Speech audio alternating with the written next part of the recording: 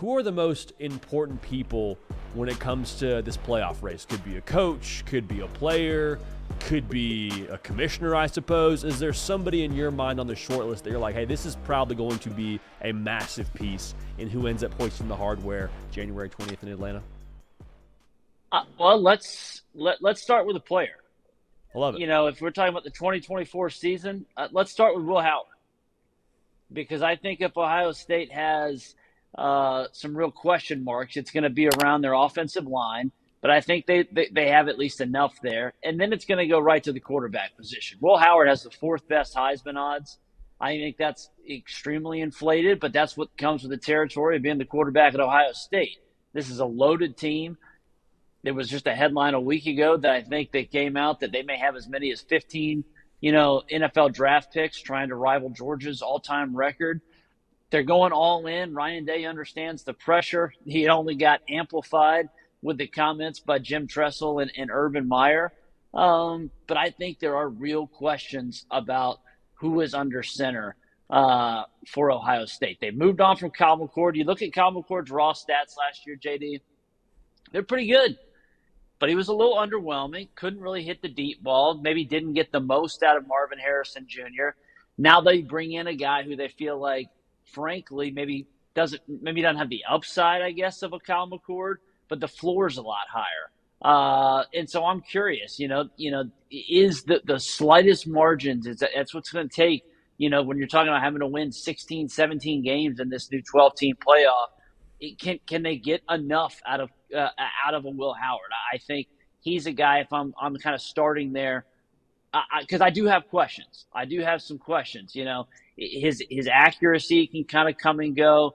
The yards per depth, yards per target, again, a little iffy there. And yet, I think part of the reason why he is attractive and why maybe they did go after him with such vigor and kind of pulled him away from the likes of USC and others is that where was Ohio State had issues? Where did they have issues last year? In the red zone. They couldn't score touchdowns. Will Howard, I think, provides some stuff with his legs, with his wheels, with his ability to kind of maneuver the pocket, navigate a little bit back there. And so he's kind of, if I'm talking about, guys that could make an impact or most interesting for the college football playoff this fall, I'm going to start with Will Howard. Who you got? Jesse, typically you and I on Twitter, we have a lot of good interactions. A lot of them, though, it's like we have differing opinions, which is just, it's what the beautiful part about what we do is that we get to have that kind of banter, that kind of discussion. I have 3 guys listed. Will Howard is at the top of my list. That was who I was going to mention next. And I think the interesting thing with him, you just mentioned his mobility. I'm looking at his experience. Kyle McCord, probably as physically gifted as he is throwing the football, I think he probably looks a lot better in a pro day than maybe he did last year for Ohio State. But I'm looking at the big spots, like against Notre Dame, where they took him all the way down to the wire. And he made some big throws to lead them on that final drive. He also had a throw in the red zone that probably should have been an interception end of the game. The game against Michigan, where quite frankly you can't throw 2 picks and expect to beat a team that's as deep as Michigan is. So like you mentioned, those stats I thought were solid, but like you said, when you kind of dial into things that Will Howard has that maybe Kyle McCord doesn't, I think Will Howard is a substantial upgrade just from an experience standpoint, from a mobility standpoint. Throwing the football downfield, I guess remains to be seen. I am so fired up to watch him in Chip Kelly's offense, though. I think that is going to do wonders for him. I think that backfield will do wonders for him, and I think he's going to have a really big year. It's one of the reasons why I'm Ohio and Ohio State, as well as I'm pretty sure everyone else is in the country at this point. I'll throw one out here. How about Pete Golding, Ole Miss defensive coordinator? If Ole Miss is going to make some noise in the playoff and make some noise in the SEC, feel pretty good about the offense as long as Lane Train's running the show and as long as you got Jackson Darty back there and their plethora of weapons on the perimeter. The next step for Ole Miss for me is, can they play not elite defense, but just more than solid defense? I think Ole Miss is going to be much better on that side of the football. Obviously, what they did through the portal, guys they had coming back like Suntarine Perkins and Ivy, they got some dudes on that side of the football. If Pete Golding can maximize that talent, I think Ole Miss could be a very real player when it comes to making a playoff run. You buying that or you selling that, Jesse? I'm buying that. I'm someone that I do want. I'm kind of in the see it to believe it camp with Ole Miss and Lane. Just that he's a guy that historically has done really well at winning the games he's supposed to, and yet his defenses or just teams in general seem to get sliced through like a nice piece of sourdough when they play against the big boys. And so we saw them lose by 5 touchdowns to Georgia. They couldn't do anything, against an Alabama team that was really kind of spinning its wheels at that time a year ago too. But the additions of a Walter Nolan, a Princely Umaliaven, you bring in, some other depth pieces there, linebacker, the kid from Arkansas. Now this is year 2 for Pete. And so he certainly did, I think, make some strides with that unit a year ago. You see some of the defensive improvements and success rate, run defense. But now can they do that against the likes of, hey, can you go in and what sort of defensive effort can you have at night against LSU and Baton Rouge? How do you play against a Georgia team that, yes, it's going to be in Oxford, but that's going to be a loaded offense that, probably has as many dynamic playmakers when you're talking about tailback, tight end, and receiver together as any in the country. So I like that pick. Pete Golding has a lot on his shoulders. They're paying him a pretty penny. And, Lane has basically said, this is your deal. I just got you the groceries. You need to make it cook. So let's see if he can make it happen. I love that. Just don't be sourdough. Is that too much to ask? Don't be sourdough against the big boys is what we're asking for here, Pete Golding. Who else you got when it comes to who could be maybe a more impactful figure on this college football playoff race?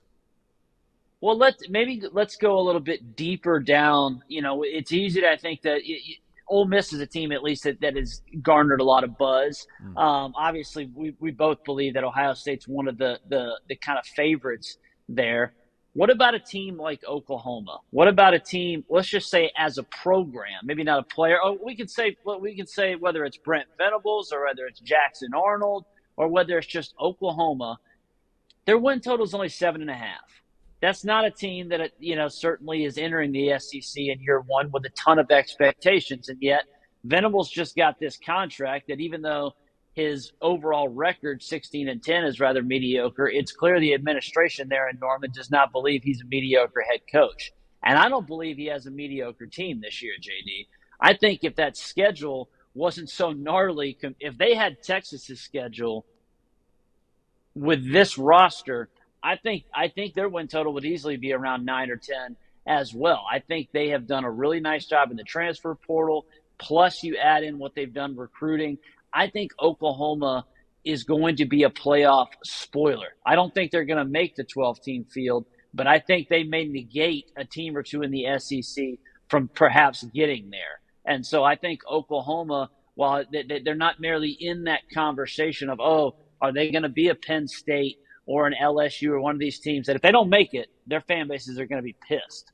I don't think Oklahoma is going to be like that, but I think Oklahoma may piss off some other fan bases by maybe giving them a loss or two down the road sometime in 24. It is so bizarre to see that OU logo and then next to it the over-under 7.5 win total. It's like, wait a second, that brand and that doesn't usually go together. But I think you're on the money. Like, I think the defense is going to be really freaking good. Like Brent Venables coaches defense like chefs in Italy, no pizza, he knows defense. I think the big question for me is, what do they get out of that offensive line? Like, if I'm talking about the most important figure with Oklahoma, Jackson Arnold's probably number one. Bill Bedenbaugh, the offensive line coach, might be the second guy for me in that discussion. So I'm curious how much they're able to get out of that unit as they replace pretty much that whole side of the line of scrimmage for them. But if they can protect Jackson Arnold and we get to see him kind of get his sea legs and maybe evolve sooner rather than later into that 5-star quarterback he was built out of high school, Oklahoma, like you said, they could be a thorn in somebody's side. That game where they host Tennessee early is one that I'm watching closely. I cannot wait for that one because there's storylines galore. Speaking of Tennessee, though, I got one more quarterback for you here, Jesse. How about Nico? You got Nico? Maliava, man. Like, if he ends up being what we think he could be, like, does anybody want to see 2022 Tennessee in a 12-team playoff? Like, I think legitimately that's what we're looking at here with the ripple effect with the Vols and what Nico could be if he ends up finding his top end a little bit sooner rather than later. You buying that or selling that? I'm buying that. I mean, I actually think that if Tennessee's going to be a playoff team this year, I think Nico is going to get a lot of the deserved shine, but it's going to be about Tim Banks' defense making an even bigger kind of ascension. They've kind of made gradual growth, gradual leaps the last few seasons under their defensive coordinator there. Now they bring back Pierce. They've kind of retooled that secondary with some transfers and some veterans. The defensive line is still, but they have a couple 6-year guys there. So I think Nico is going to garner the headlines, but it actually may be about some defensive growth because I do think the offense is just naturally going to be better. I think Nico is not only is he a more high upside talent than Joe Milton, I just think that he's going to be able to hit some more layups that Milton just simply bricked too many times. The receiver room is absolutely better because I think Brew McCoy, Thornton are both going to be healthier. You bring in Braswell from Tulane.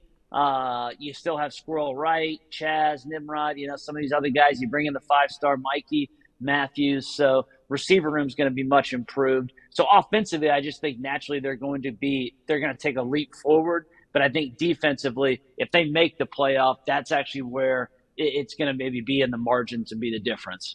And you've been all over that too. So folks, if you haven't yet been keeping up with all Jesse's work at on3.com, what are you doing? All right, dial in. My man's dropping heaters on a weekly basis. I mean, sometimes twice a week basis. So lock in over there and stay up with all the good stuff Jesse's doing. Jesse, any other figures you want to talk about in the playoff race before we move on here? Yeah, let's go outside the SEC footprint for one. Here's a guy that I'm skeptical of, but maybe. What about DJU? Ooh, I like this one. Because Florida State, they're having to reload a lot, and yet they're still the favorites in the ACC. It's them, Miami, Clemson. Miami's never won the ACC. Clemson, have they done enough in the portal? No, they didn't do anything. So, can they actually win? We'll see. But I think the rest of Florida State's roster, what Mike Norvell has done in the portal has just been, he is the portal king because he has absolutely identified the right guys, not just the guys, but getting the right guys, hitting on them. Really like the kind of the train that they've built from Tuscaloosa. I think Rodell Williams, the nickel they got there, Earl Little, some of the other guys. And you bring in Marvin Jones Jr. From Georgia on as an extra pass rusher. But it's going to center around the quarterback. The reason they fell off immediately when Jordan Travis got hurt was because they didn't have anybody behind him.